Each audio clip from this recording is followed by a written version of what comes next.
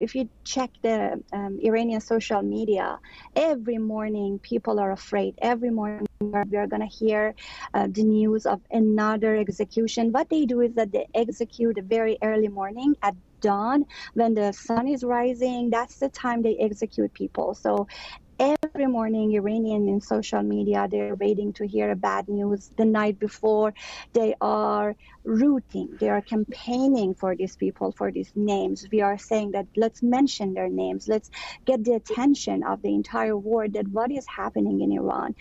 So I cannot say this execution is going to go through or not, but the fear of it, it's there. It's affecting everyday lives of Iranian people in exile and inside Iran.